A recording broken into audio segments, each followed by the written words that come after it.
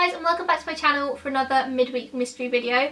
First up, I just want to say for the next couple of weeks these videos are probably going to be quite sporadic because I'm moving house and I don't know what's going to happen with like internet and having time to film and having a filming background and stuff like that, so bear with me. But there will be moving vlogs as well as these videos. I just don't know what days these are going to go up or what days the moving vlogs are going to go up.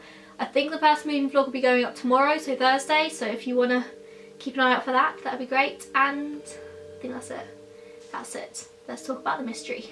So today we're going to be talking about the disappearance of Laureen Rahn. So Laureen was 14 years old when she went missing on the 26th of April 1980 from Manchester, New Hampshire in the USA. She was about 5'4", she weighed about 90 pounds and she had brown hair and blue eyes. She also had a very significant scar on her upper leg. Laureen lived with her mum Judith in a third floor apartment in New Hampshire. She went to Parkside Junior High School and she was quite a good student there. Everything I've read said that she got good grades and was just generally quite well behaved. So Judith's boyfriend at the time was actually a professional tennis player. So of course he went around to a lot of tennis tournaments across the country, and usually Judith and Laureen would go with him. However, on this occasion Laureen asked her mum if she could stay at home and just have a couple of friends around. And for this occasion Judith agreed and said it was okay, seeing as she was only going to be gone during the day. She'd be back by around midnight. So Laureen spent the evening with a male and a female friend. The names of these friends have never been released to the public, so of course they were underage, so we just refer to them as male and female friends. She spent the evening just hanging out, drinking beer with her friends. Sorry, I'm like, it's 1 AM, I'm in my pyjamas, but I was editing this and I've just realised that a whole clip's like gone. I don't know where it's gone. It's not on my laptop, it's not on my camera. Don't know where it's gone, but I've got two important bits of information I need to share with you, otherwise this video doesn't really make sense and I just don't have time to refilm it properly, so you're going to have to excuse pyjamas and the no makeup and just the grossness. Anyway, so the two important bits of information. Number one, when Judith arrived home from the tennis tournament at midnight that night, she actually found all of the light bulbs in the hallways unscrewed. So she arrived back to her apartment in darkness. Now, I haven't been able to like gather as to whether it was only the hallways that the lights had been unscrewed in, or if it was actually in her apartment, but from what I can gather I think it's just the hallways. So obviously that's very strange to arrive home to, just complete darkness. And then Judith also found the front door to her apartment was unlocked. Now also earlier in the night I'd mentioned the male friend that was hanging out with Laureen and her other friend, and the male friend was actually left earlier in the night. He had thought he'd heard Judith in the hallway and so ran out the back door. He went down the fire escape, and when the boy was actually questioned by police after Laureen went missing, he said that he'd heard Laureen lock the back door behind him.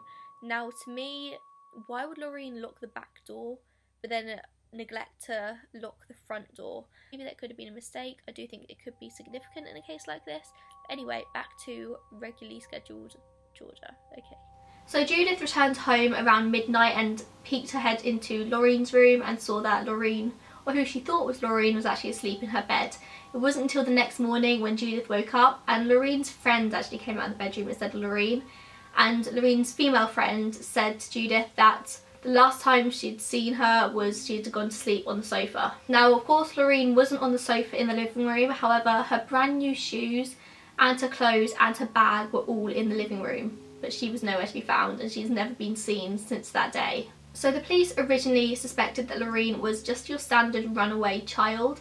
However, Judith refused to believe this. She said that Laureen wouldn't have left without her clothes and her shoes and her bag.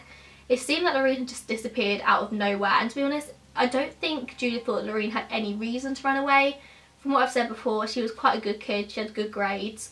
I don't think she had a particularly difficult home life, so why would she run away from that? However, the police did state that it seemed that Laureen had left intentionally, and maybe she'd left for a short amount of time and then intended to come back. It was only after a lot of time had passed and Laureen hadn't returned that the police started to take this more seriously. So many months after Laureen went missing, on the 1st of October 1980, Judith discovered that 3 phone calls had been charged to her home line from California. The way phone lines used to work apparently was you could charge any call from anywhere in the country to your landline. You just had to either call the operator and tell them that you wanted to charge the call to this particular number, or I think sometimes you had a PIN number which you had to enter to be able to charge it to this line. So it seems that Laureen or somebody else had called from a phone in California and then charged it back to her mother's landline. However, Judith and Laureen didn't have any relatives in the area at that time, and they had absolutely no ties to California at all. 2 of the 3 calls had been placed from a motel in Santa Monica to another motel in Santa Ana, and the 3rd call was actually a call to a teen sexual assistance hotline.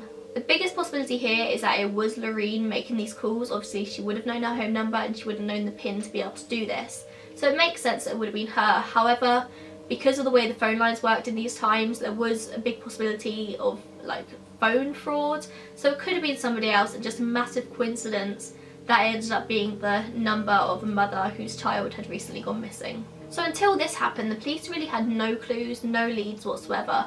But when these 3 calls took place, they started to look into it a little bit more. Now, the teen sexual assistance number that was dialed was actually run by a physician, and he originally denied knowing anything about it. He said he didn't recall any call from a girl named Laureen. He didn't really know much. However, 5 years later in 1985, he completely changed his story. He said that sometimes his wife took in runaway girls, and he said one of these girls may have been from New Hampshire. Now obviously New Hampshire is in the northeast of the USA and California is way the other side of the country on the west coast, so it probably would have he would have remembered if there was a girl from New Hampshire, because that's a long way for a child to go. Now this physician, whose name I wasn't able to get hold of, actually claimed that his wife was friends with a woman named Annie Sparkle, and Annie Sparkle was very involved in the pornography industry. Now of course the police looked into this, scanned many of Annie's films and didn't ever see Laureen in any of them. Turns out she had no involvement in this case whatsoever. They've never been able to find anything to link her to it. I think there's a big issue around sex workers in these sort of missing person stories always being dehumanized, and as soon as you find out somebody's a sex worker, say a prostitute goes missing, you immediately dismiss it. It's always like obviously dodgy, something bad's happened to them. However, I think that's quite a bad way to think about it, because of course they're humans too, and sex work isn't necessarily an awful thing. So I think it's very easy to hear the word pornography and to hear they worked in the sex industry and assume they weren't good people. However, Annie was an activist. She fought for safe sex worker rights. She, like most of her films, were very feminist based. So she wasn't a bad person, and there was a lot of people who said the physician was just trying to portray Annie in a bad light by getting her involved in this, when really there's no evidence whatsoever to suggest that Annie was involved in any way whatsoever. In 1986, Judith actually hired an investigator to go to California and look up these motels and see what he could find. So authorities said that one of the motels was likely used in videos for a child pornographer made by a man called Dr. Z. Now, no link has ever been made between Dr. Z and Laureen apart from the motel and the phone call. However, this phone call hasn't even been confirmed there was Laureen that made it. It could have just been a fluke. So although from a lot of what I've been saying, you're probably immediately thinking it's definitely sex trafficking or it's definitely human trafficking, and they could be the only options in this case. However, if you think about it, all of the pornography links are very loosely based on these 3 phone calls, which haven't even been confirmed to be Laureen. You've got no recordings of a voice, you've got nothing that links it to Laureen at all. All you've got is a link to the phone number, which just could be fraud. However, there are more phone calls to talk about. For a long time after Laureen's disappearance, Judith would always receive a phone call around 3:45 AM, and she'd answer the phone and there'd be nobody on the other end. She couldn't hear breathing or anything, she just couldn't hear anything at all. And she'd just talk to the phone because she thought it could have been Laureen on the other end. And there's a possibility it is Laureen, and maybe this is the only time that she felt safe to be able to call her mum. Maybe she just wanted to hear her mum's voice and feel comforted. Judith also received a lot of these calls around the holiday period. So again, maybe a time that Laureen needed to be comforted and hear her own mother's voice. So again, in 1986, one of Laureen's childhood friends, Roger Moray, received a call from a woman who actually identified herself as either Laurie or Laureen, couldn't quite hear, and it was Roger's mum who actually answered the call. Apparently the woman on the other end identified herself as Laurie or Laureen and said that she used to be a girlfriend of Roger. This woman has never been identified. They've never been able to confirm it's Laureen. It could have just been a complete prank. Again, this could link into all the phone calls that her mother Judith received. However, it doesn't really make sense that if Laureen does have access to a phone and she is trying to call Judith, why would she not say to her who it is, but she would willingly say it to a random woman who answers the phone when it's meant to be her friend Roger? bit weird. Now, Judith herself believes that Laureen is alive and well. She thinks that Laureen was probably kidnapped or abducted or just left of her own accord. She believes that those 3 phone calls from California were made by Laureen herself. And Judith continued receiving the calls for a long time, for a few years after Laureen disappeared. They only stopped when Judith remarried and relocated down to Florida, and obviously she changed her phone number, which I personally think is such a brave thing to do, cut herself off from the only thing that she thinks is linking her to her daughter, but that must be a hell to live in.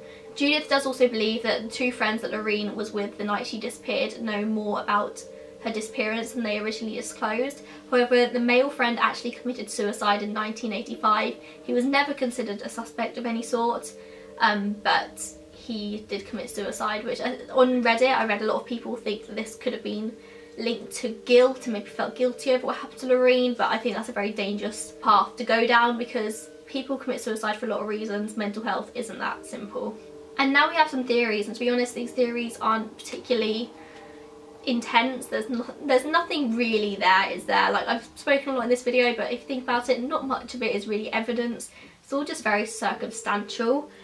So one theory is that maybe Laureen did leave of her own accord. Maybe she left to go and visit that male friend that had left earlier in the night. And I'm not saying the male friend was involved in any way, so maybe Laureen was kidnapped or abducted on her way to see this friend. Maybe she just couldn't sleep and went for a wander, but it doesn't make sense why she wouldn't take her new shoes, but maybe she wore old shoes and got kidnapped and abducted. There's a good chance if she was abducted by somebody, then maybe she's now dead and she was murdered, and all the calls were just a fluke. However, this doesn't explain why all the lights in the hallway were removed. The only explanation I could think of as to why all the lights were removed is maybe somebody did enter the apartment and kidnap Laureen in the apartment. So it removed all the lights, so if somebody was coming it would take them longer to figure out what was going on. However, this seems like a lot of effort to go to for a kidnapper, and also if there was a kidnapper in the apartment and somebody took her, why did they only take Laureen and not her female friend? Why did the female friend not hear anything? It just doesn't really make much sense. And the third theory is that maybe Laureen was talking to somebody and she left the house to go meet this person, and this person maybe could have been involved in human trafficking or the sex trade, and Laureen left to lead this life with this person. And that is pretty much all the theories. I think it's either 2 options. She got kidnapped and is now living in human trafficking, or she got kidnapped and then got murdered. I don't see why she would have left of her own accord necessarily, but maybe she did, and maybe she's living happily somewhere. There's just nothing really to back up the fact that she would have wanted to run away. And that's it. So as always, if you enjoyed this, give it a thumbs up and make sure you subscribe to my channel. I'm so close to 20,000. I think by the time this goes up I probably would have reached 20,000, which is so exciting, so thank you so much for just looking at me. I've got a friend. Hi! What do you think happened to Laureen? Were you listening to any of it? A little bit not. No, she was watching YouTube. Never mind.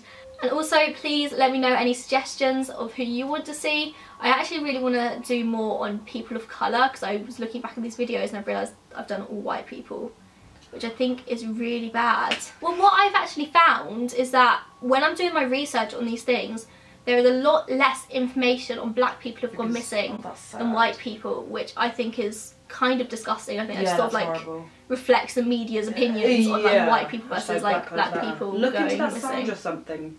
Yeah, I think I will. But anyway, yeah, any suggestions, but particularly people of colour, please let me know, because I really want to like delve more into that. Yeah, so thank you so much for watching.